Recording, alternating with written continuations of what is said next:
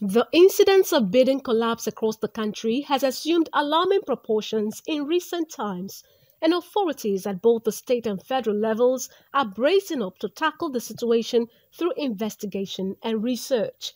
The collapse of a section of an approved 6-story building undergoing construction opposite the Delta Mall, Asaba, popularly called ShopRite, on the 14th of last month, is part of the incidences that has attracted the attention of the Nigerian Building and Road Research Institute, NBBRI, an institute under the Federal Ministry of Science and Technology responsible for conducting research on the building and construction sector of the economy. The team, constituted by the director of the institute, Professor Samson Duna, were in the state to find out the root cause of the collapse. Hence, the meeting with the regulating authority, the Ministry of Urban Renewal, to seek relevant documents to aid their findings to enable them come up with a proper national document. The Commissioner, Mr. Michael Onoka, commended the team for the visit, saying with the existence and functionality of such institutes, there will be less incidences of building collapse. Represented by the Permanent Secretary in the Ministry, Mrs. Charity Ehime, the Commissioner noted that the state had been carrying out investigations with relevant agencies to ascertain the cause of the collapse, adding that integrity test was also ongoing, while recommendations had been made to the state governor, Honorable Sheriff Oborowori. He reiterated that the approval of the building was for a 6-floor structure as against rumors of a 20-story building being circulated, assuring the visitors that the state would give them the necessary support to carry out their duties. If we have this kind of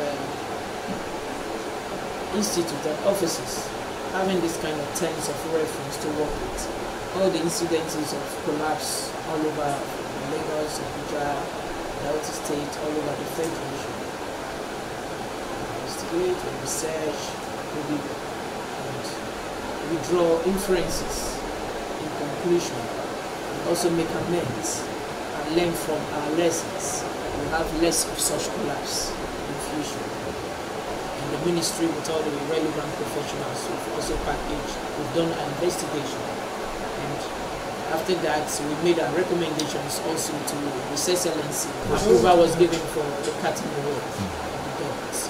The leader of the NBBRI delegation and head of the Civil Engineering Department in the Nnamdi Azikiwe University, Awka, Anambra State, Professor Akolise Ezago, said the research is funded by the institute and the team had a month to carry out their findings and make recommendations, adding that it was not a witch-hunting exercise. Professor Ezago appealed to the ministry to furnish the team with approved drawing of the project, soil tests, evidence of routine checks, evidence of instructions to relevant professionals, and amended drawings, if any, while also commending the state for its support to officials from the NBBRI who had been in the state at other incidences. 1977, been carrying out research on collapsed system, but NBBRI does not have the mandate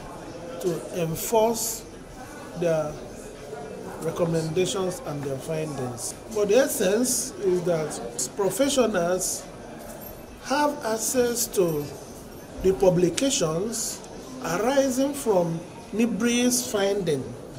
Corporate bodies should always look out for information arising from findings of NBBRI. A fact-finding mission it is.